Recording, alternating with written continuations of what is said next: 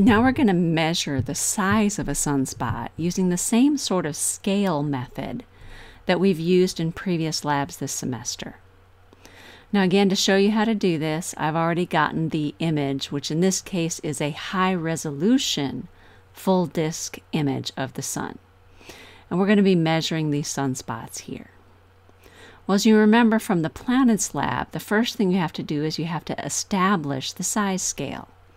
Now I've already gotten my measurement tool open, and I've already gotten my GIMP set up so that that measurement tool is already there. And now I want to measure across the diameter of the sun.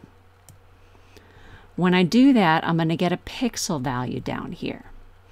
And again, for those of you who are doing this in spring 2020, I'm going to go ahead and give you the measurements, and this is 938 pixels. So that's our diameter of the sun in pixels. Now to measure the sunspots, I'm going to need to zoom in a lot more. And I'm going to measure a couple of these here. Let's start with this one. I'm just going to measure across the dark part of the sunspot. And you see we get 8 pixels. If I measure across this one, I get 7.1 pixels. Or if I measure it in the other direction, I get 9.4 pixels. So that lets us know that 8 pixels is an okay value for a typical sunspot size.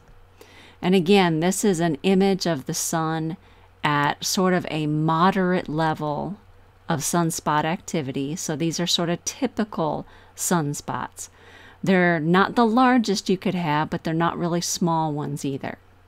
So answer your lab questions, use those measurements, the values that I highlighted before, with the sunspots being about 8 pixels and the diameter of the sun being about, I think I had 938 before, 941.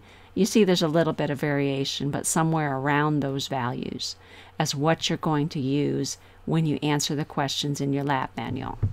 If you have any concerns, contact me.